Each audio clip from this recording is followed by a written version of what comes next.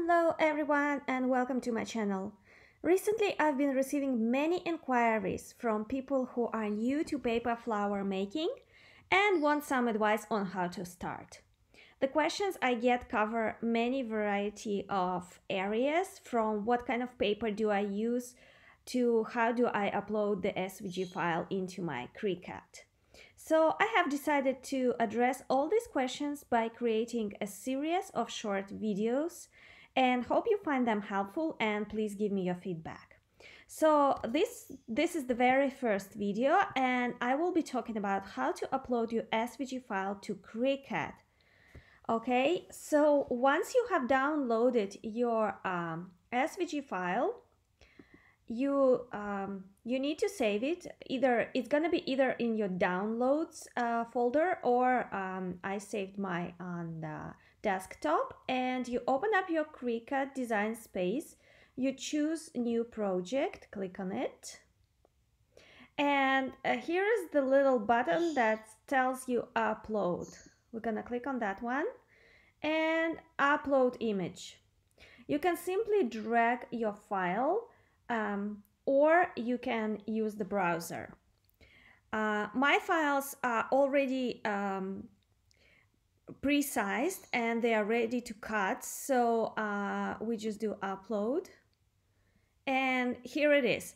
Your file is kind of saved in your library of images, so no matter what you do in the future, it will stay as it is, even if you use in your project and you modified it somehow.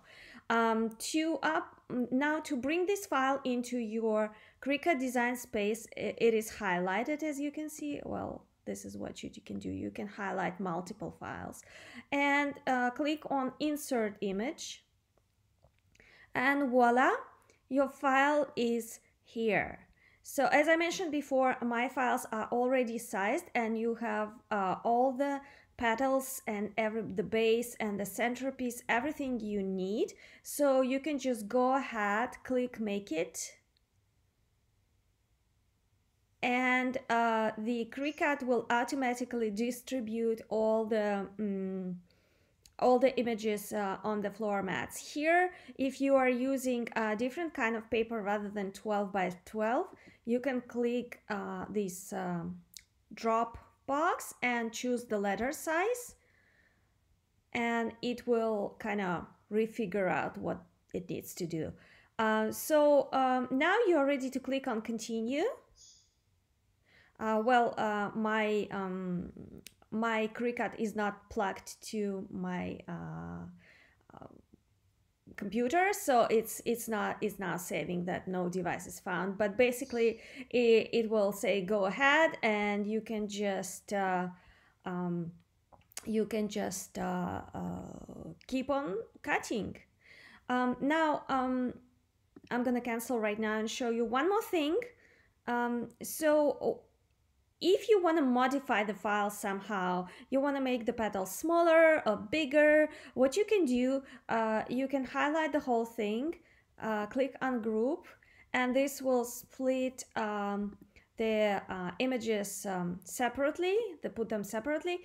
So in this way, you can make it bigger or smaller, either dragging this little arrow, or you can as well use the parameters on top. So for example, I want the height of my petal only 2 inches, and I click Enter, and I get 2 inches. So hope this was helpful. If you have any further questions, please address them, and if there's anything else you want to know, let me know.